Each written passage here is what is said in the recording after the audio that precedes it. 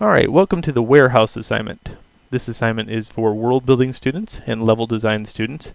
So they learn how to break down a system into smaller chunks and have those chunks still be readily available to build other structures. Okay, so this is modeling for game engines. In this case, I have this building that could definitely be this building, or I can use the same chunks that I made with this building into a different structure altogether. This is a very lean way to model, and it's a very lean way to texturize these pieces.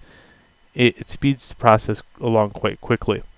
Okay, but it's a really hard concept to get a hold of, because really in a student's brain they want to model out this whole entire building, and that building is that building and it's no other building. So we have to fight that system. And another thing is, I have students that have a hard time breaking down things like this so big into smaller chunks. So something like this might look very daunting and they won't even start. So I'm going to have a theme on this lesson. It's warehouses and old factories. You can go find a picture of an old factory or warehouse. Make sure it has at least one good side to it. You can use your imagination for all the other sides. In this case, we're going to be looking at this window first and the structure around it. And I'll show you how to take this, and if you look, there's a repeated pattern going on and on over and over these windows.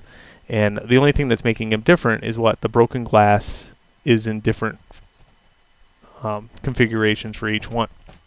Okay, then I got these three littler windows. Then I got this grid section in the center. I got this little arc. I got this.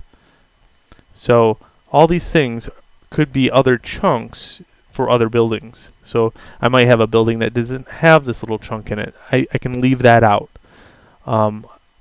This might be on top. Okay, I might be able to use two of these on the side to come up with something else. So that's what I'm talking about. It's kind of parametric building system where little blocks add up to be bigger structures. So this is the introduction video to the lesson. Again, try to find a picture of an old factory or warehouse, and then we'll begin.